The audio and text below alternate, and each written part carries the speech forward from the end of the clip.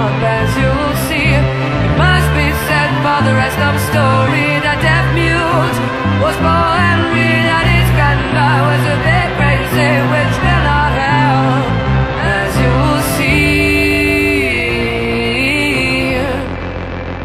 As you'll see. Paul Henry starving in an week, tried to make noise on the floor to be noticed, but the lady was so crazy, thought a noise is my soul breeze should be.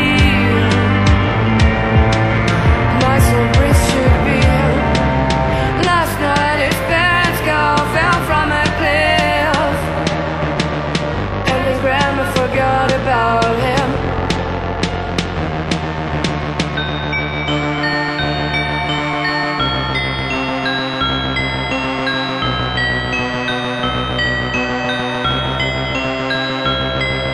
So he was down with only just two legs, not even a book or own clothes to eat.